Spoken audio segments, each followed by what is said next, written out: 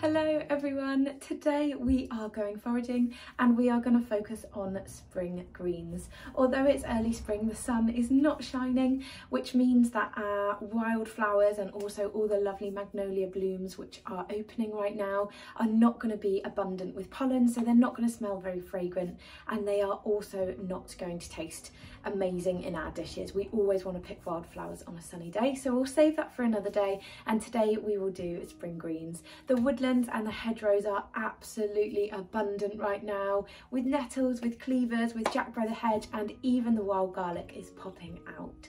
So all of these ingredients are packed with vitamins, minerals, nutrients, antioxidants, and many of them are really powerful cleansers as well, especially kind of our nettle and our cleavers, but we'll talk about that more later. We are going to be making the most vibrant and delicious dishes with our spring greens, and we're also going to talk a little bit about preserving them as well. Of course, we want to make these ingredients last us through the year. We want to have that vitamin C rich nettle tea in the middle of winter, but now is the time to collect our spring greens for later use. So let's grab a basket and let's go.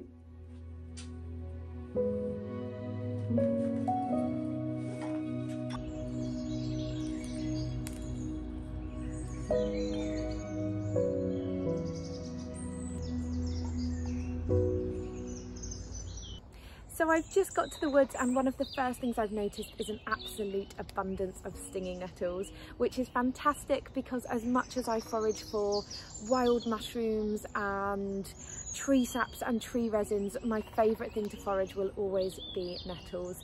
Firstly, they are incredibly abundant, and secondly, they are the most nutritious superfood that we have access to, whether we're in the supermarkets or the hedgerows. So they are packed with vitamin A, C and K, and actually if you put the nutritional tables of spinach and nettle next to each other, you'll see that nettle beats spinach on everything. Not only vitamins, but also calcium, magnesium, protein, everything that we need. They are also an incredibly powerful medicinal herb. They help to cleanse the blood. They are incredible for boosting the immunity, and they're also known to have anti-hay fever effects as well, which is brilliant for springtime. So this is an incredible plant that we just overlook, and so many people just walk past every day. But I have this huge area of woodland here, and it is covered in nettles, and I'm going to show you just how much we can do with nettle and what amazing recipes we can make. So I'm going to spend a bit of time here and collect some of these lovely nettle tops.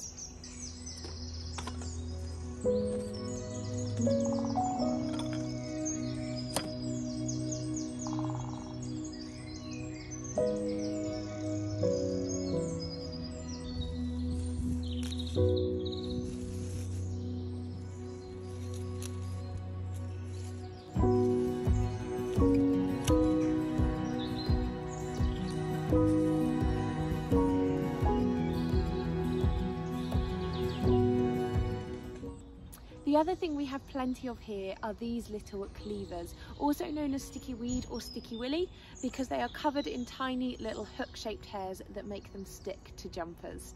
They are not only a fun game, but also an amazing wild food and an incredible medicinal herb too.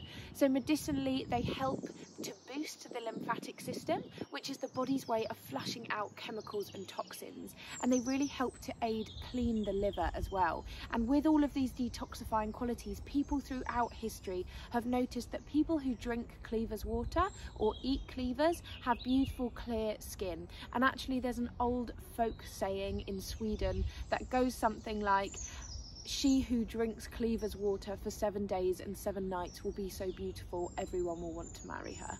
I have tested it and it's not true, but it does make your skin lovely and vibrant and fresh, and it is an amazing spring tonic. So we're going to collect some of this too, and we are going to take it back with our nettles.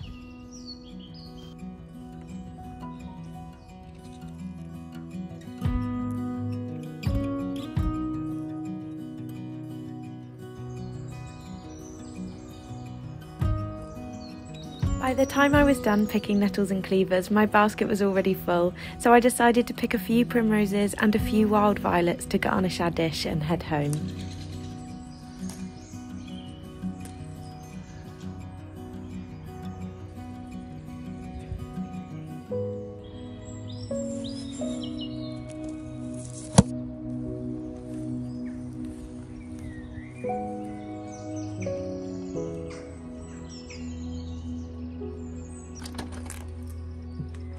So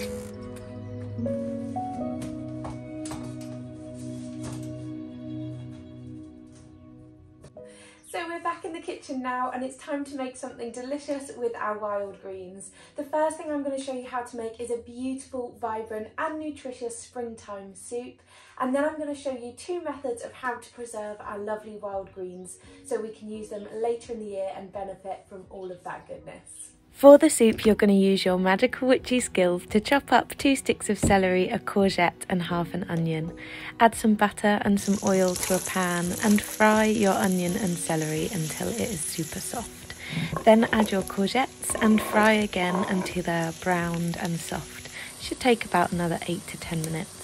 Then you're going to add a litre of really good stock or bouillon, bring to the boil, and then add 50 grams of cleavers and 100 grams of nettles. You don't need to pre-cook any of your cleavers or your nettles because they're going to steam in the pan. So when they're in, just cover with a lid and you're going to leave this for 4 minutes until your nettles and cleavers are dark green and wilted. This will get rid of the sting. Then I want you to transfer it to a soup blender and blitz while you make your croutons. Simply rip up a bread roll, cover with olive oil and salt and bake until your croutons are super crispy. These are really delicious and I could honestly eat them on anything. Then we're going to pour out the soup and we're going to garnish. So I simply decorated the soup with a good handful of croutons. And then I popped on some dried sumac, which is a really lovely wild spice I harvested earlier in the year. And then I also used some wildflowers and a little drizzle of olive oil. And it was so, so good.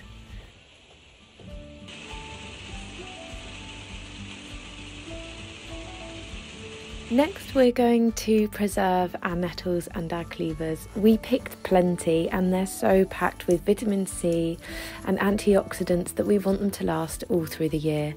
So the first thing I'm going to do is simply dry our herbs.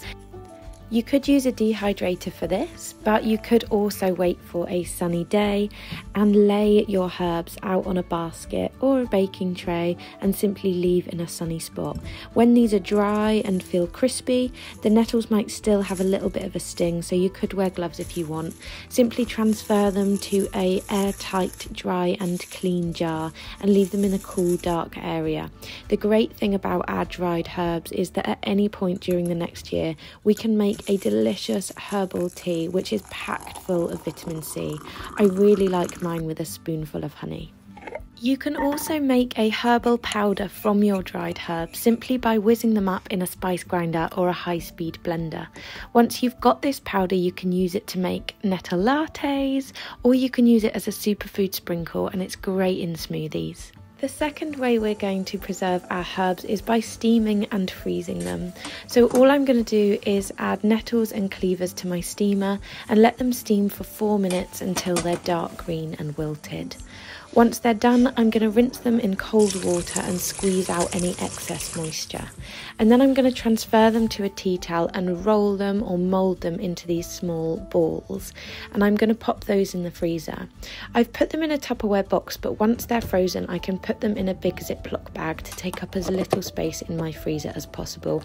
And I use these throughout the year simply to throw them into soups, curries, stews, and really you can use them in exactly the same way that you would use frozen balls of spinach that you can buy from the supermarket, but they are much better for you and, in my opinion, much more delicious.